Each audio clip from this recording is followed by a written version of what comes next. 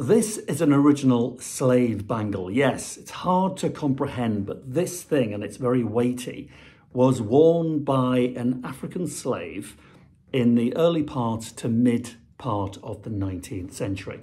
I know that for sure because it is an original, genuine slave bangle.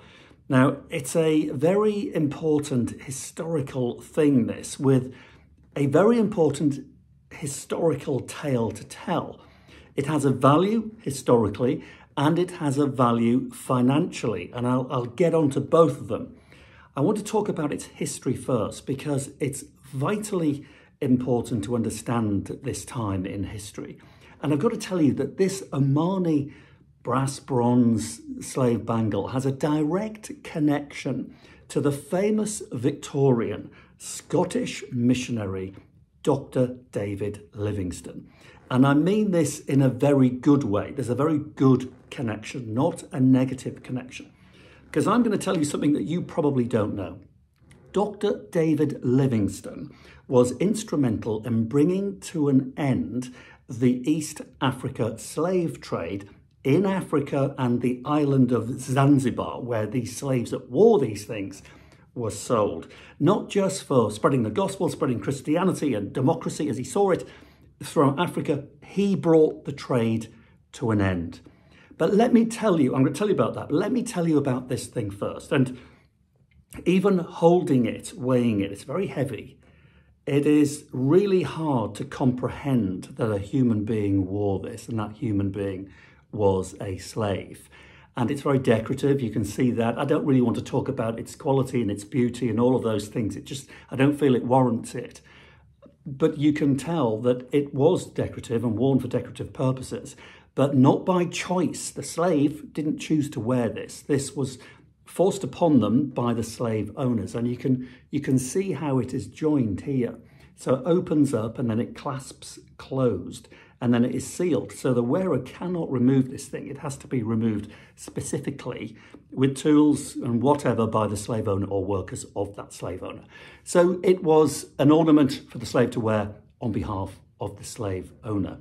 Now, if you know anything about Dr. David Livingstone, you know that he was around in Africa post the abolition of the slave trade. So the British abolished the slave trade in Britain in 1807, and then around the rest of the empire in the early 1830s.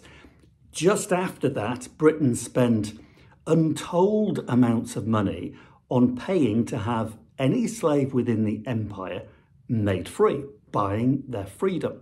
It cost them so much money, in actual fact, that the British taxpayer didn't stop paying for that debt until 2015. So if you pay tax in Britain any time before 2015, you have paid tax to abolish the slave trade. That's another story. But what's interesting is this, that the East Africa slave trade was going on post the abolition by the British of the transatlantic slave trade on the west coast. In fact, after the 1807, 1810, somewhere like that, the British set up a squadron called the West Africa Squadron, the Royal Navy, to patrol the west coast of Africa to stop the slavers trading in slaves. And they did this for over 60 years. And again, a great financial expense, which is nothing compared to the lives lost British sailors, not only fighting the slavers, but also, of course, dying of all sorts of terrible tropical diseases. So, yeah, the British Navy, they freed thousands of slaves, captured slave boats, but of course they stopped hundreds of thousands being transported across the Atlantic. But when Dr. David Livingstone went to Africa as a missionary, his aim was to spread Christianity, but first and foremost, his aim was to bring an end to the East Africa trade, slave trade. So this was an Arabic African slave trade. Oman, think of the map of Africa right to the top on the right-hand side, right up there, that's Oman. And these Arabs were trading down the east coast of Africa, buying slaves from Africans who would go inland into the central parts of Africa and capture slaves. Wars were fought purely for slaves.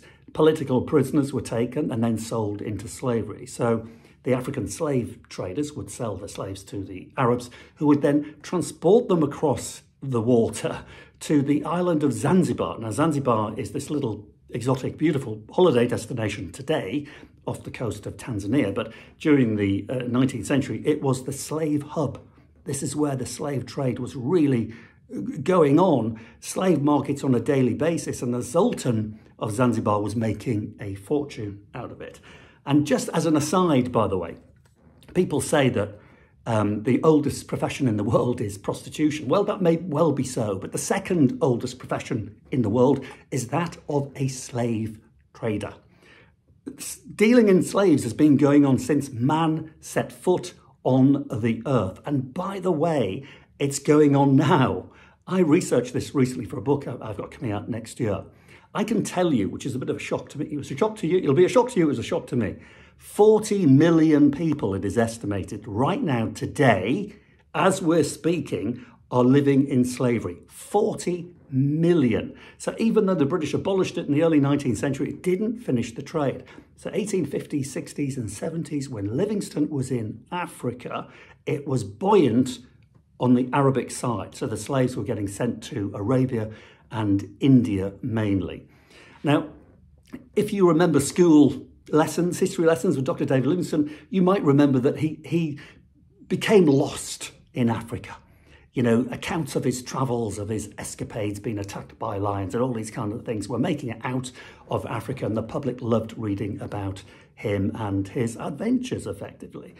But he was lost. And so Henry Stanley, from the American newspaper, the New York Herald, was dispatched, if you remember your school history lessons, to Africa to find Dr. David Livingstone, which he did. And when they met, of course, those famous words of greeting, "Dr. Livingstone, I presume." That's what Stanley said to him. Now, Stanley spent some time with Livingstone, tracking around Africa, making notes as journalists would, and Livingstone recounted the experiences he'd witnessed firsthand of the slave trade, the Arabic traders, the abominable treatment of the slaves, and of course the abominable trade itself. Now, Henry Stanley went back to New York. He published the letters. The letters were read in America, in Britain, and all over the rest of Europe. And the readers were shocked. They thought the trade had been brought to an end, but no, it hadn't. It had been going on under their noses like it is right now, today. And the public demanded something to be done about it. So the British, of course, at the time, the height of the empire, being the policemen of the world, sent ships and representatives to Zanzibar and informed the Sultan of Zanzibar in no uncertain terms, you bring your slave trade to an end. You close these slave markets. If you don't, we're going to blockade the whole island of Zanzibar and bring your economy to an end. Not just your slave trade, which was making a fortune out of, any other trade. Your economy will be obliterated to zero. Now, the Sultan of Zanzibar believed the British, and so finally in the early 1870s, the Anglo-Zanzibarian slave trade, anti-slave trade agreement was signed, and the slave markets in Zanzibar, the Omani slave trade, the East Africa slave trade, the slaves that were wearing these ankle bangles, that trade was closed down as a direct result of the letters published by Henry Stanley recounting the stories of Dr. David Livingstone in Central and Eastern Africa. What a tale. I mean, it sends shivers up the back of my spine to think that real human beings, and not just one, by the way, this thing you can tell by the wear has been worn by, well, generations of people. So historically, yes, it's important and it shouldn't be forgotten. I've owned this for a number of years, and you know what? I've been guilty of just putting it away. It's lived in a drawer. I didn't know what to do with it. I took it in part exchange amongst many other things many years ago. I always knew what it was. I didn't know what to do with it. I was unsure whether to make this video, But after reading accounts recently online and other places, negative accounts about Dr. David Livingstone, I just thought, come on, this is ridiculous. Does anybody know that he brought this trade to an end? So I wanted to tell the story. So you'll find these things online. They are often converted. They have little bases welded in brass and copper and made in the late 19th, early 20th century into novelty ashtrays. Well, not much fun there, I don't think. But you can buy them, and yes, they have a value, and their value range between £100 and £200. But their historic value is, well, worth more than its weight in gold. And I can tell you, it's very heavy, and it would have been very uncomfortable to wear. So I'm now going to keep this out. I'm going to keep it in my living room.